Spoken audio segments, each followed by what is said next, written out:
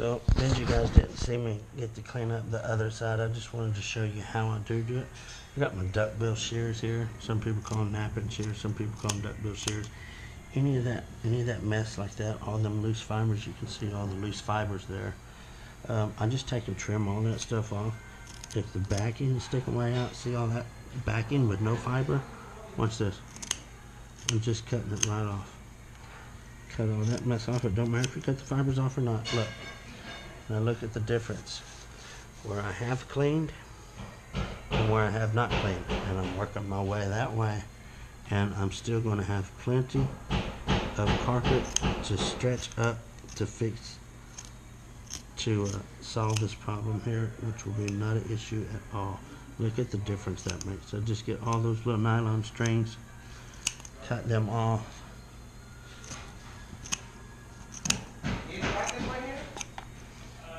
Okay, there we go. So now that's ready to go. That's a lot, but this is a used carpet. It is going to stretch up, and we're fixing to do it right now. I just wanted you to see that cleaned up, how I clean that up, and then I'll show you. I'm going to go through the same steps I did a while ago. Vacuum all that out, clean it all up real good, and then hot melt it down, and go through the same process as I did a while ago. To restretch the other side of the same room, and I just wanted to point out what that side looked like before I started. Look at the raveling of the back. Look at it. I mean, just all the little nylon fibers sticking out. That is exactly what the back looked like, and I just took my snapping shears, my duckbill shears, and trimmed all the loose off, and then it was a nice clean edge. And again, this center is probably going to be the worst out of all of it. So I'll do the center first, and then I got plenty of room to stretch over here because Benta did work the room at an angle that direction. So I just wanted you to see what that looked like before I started working on it. That's exactly how that side was. I'm so sorry that it's a little loud in here right now. I got other guys working in the house here too, and I just can't make them stop, but this is really important. I wanted you guys to see this. I hope that you can hear my voice over the jackhammer, but as you can see, I do have it all cleaned up along the edge. I've tucked it out and everything like that.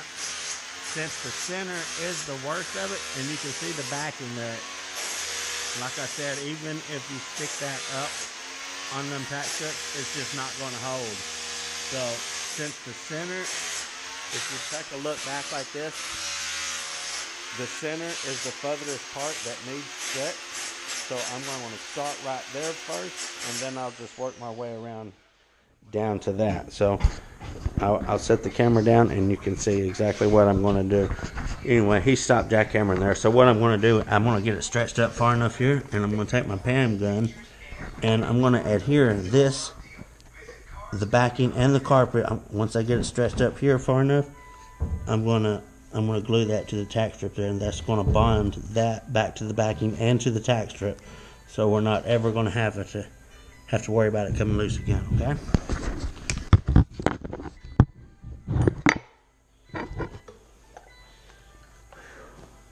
Break. Yeah. The jackhammer's work. Rough, ain't it?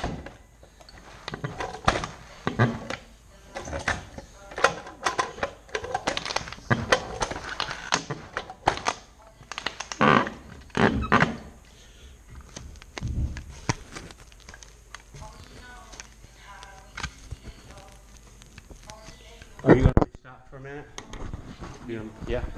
I'm going to put this on then, that way I can see better.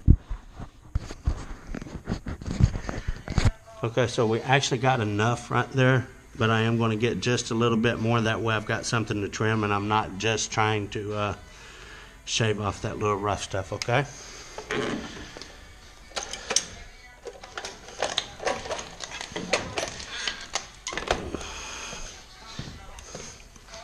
Okay, there we go. Now I got about a 1/2 or 3/4 of an inch over that.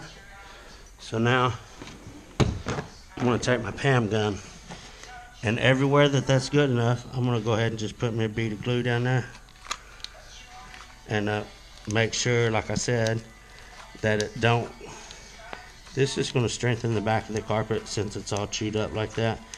And plus, after I get this done, then I can squirt some latex sealer down in the gap before I trim it and tuck it. So what I want to do, I just want to hold that on there just for a couple minutes to make sure that gets good and stuck before I let off the stretchers, okay? And as you can see, the rest of it ain't gonna take much pressure. This end is pretty good. I'll just have to stretch a little bit. Have to do a little bit more stretching down here where it's still a little bit short. But the worst of it was the center, so that's why I chose to start with the center first.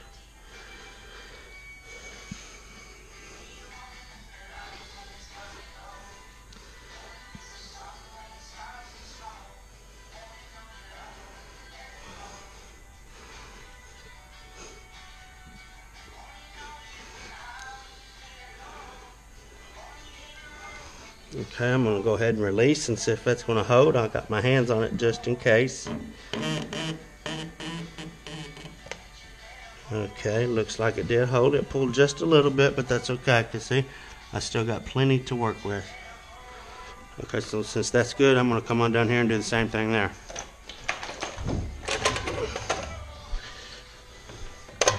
Should just have to get one more stretch this direction.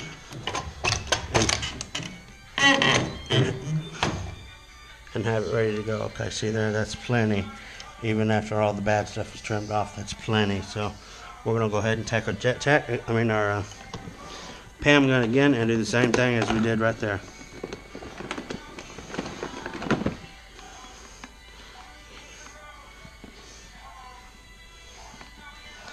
Let's see here.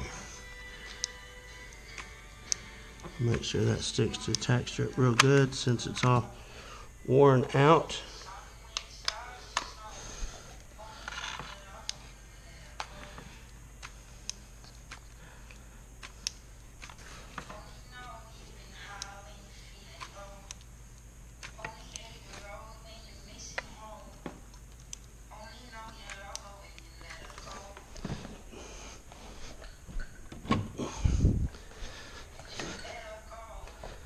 Okay, I'm gonna give that just a little trim so that'll go up there a little more.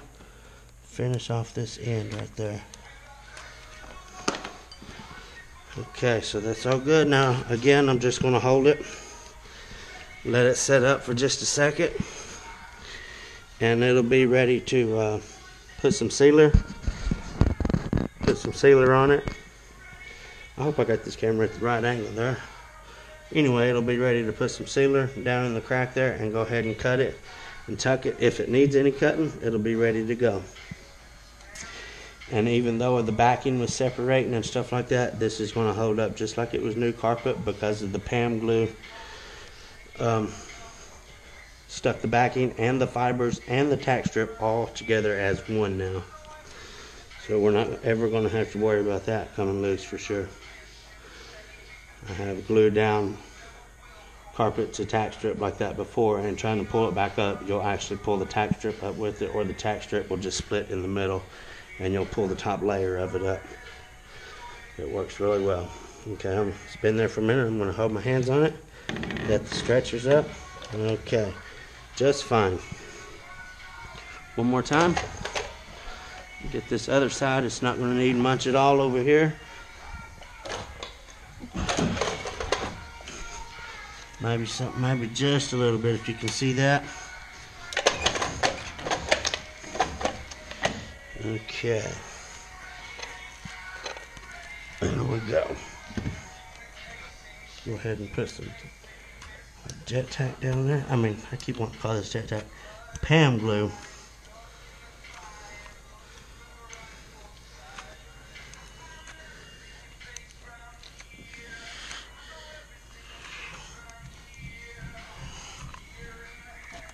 Okay, now again, I'm just going to hold that for a second.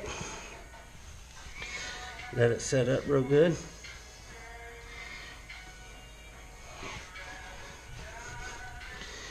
And I'll go get my bottle of sealer, and I'll let you see the process of trimming it and tucking it and see how it turns out once I get done. I'll let you watch the whole thing here. I thought this was pretty important because you do see that quite common in carpet.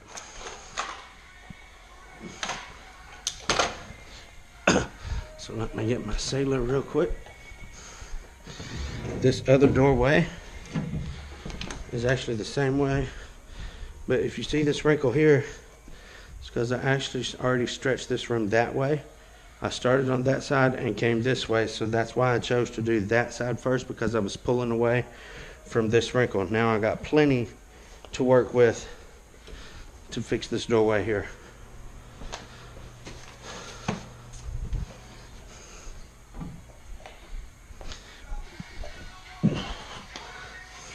Okay, so I think that's actually going to be pretty good there. It looks like it's pretty good if I just seal it and pack it all the way down through there. So let's give it a go.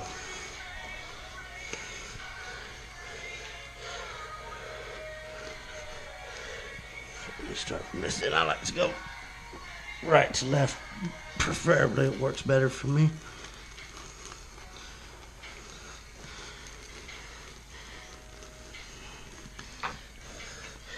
And if the people had done this right here, this little might be a 2-minute little deal with the sealer, this carpet would not be in this shape to begin with. That's why I highly recommend using sealer at all tile, at all small doorways, say little tracks to closets, anything that's not very high to work to, just seal it. It's gonna forever prevent it from coming up. Okay,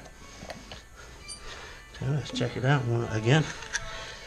Grab the nap and push it out of the way and pack it. Grab the nap and push it out of the way and pack it. That's how you always want to work to tile. I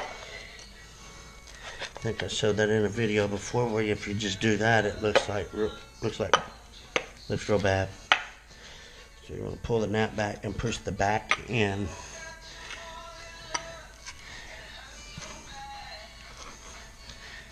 Okay, don't take a whole lot of sealer. Look, well, actually got a little heavy right there, it looks like, because I'm almost out of my bottle. Had to go refill it. I bought the stuff by the gallon, so I had to go refill it. So it started pooping on me there when I was about done. Okay. All right.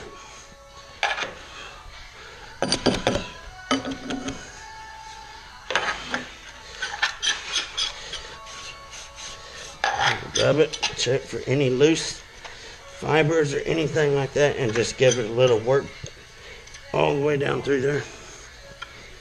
Again, this right here, you can see that just a tad, but it's got that sealer down there. Oops, I'm sorry about that. So it's not ever going to come up anyway, because it's going to seal it.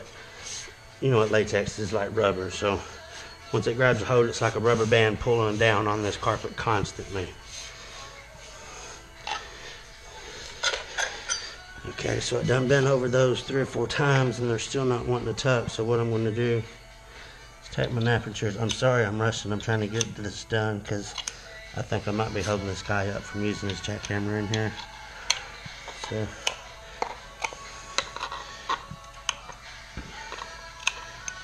okay. All right. One more there. I'll just cut that off too. And I think that's going to be good. Okay, so we're going to do the same thing to the other side. Same steps, okay? I just wanted you guys to see that.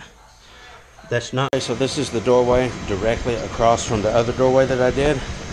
And it was about 1 inch bow right there in the center. I just wanted you to see that after stretching that up 1 inch and getting all of that fixed right, that this was not affected whatsoever. Still got a nice clean edge and everything after stretching 1 inch back the other way to make that right.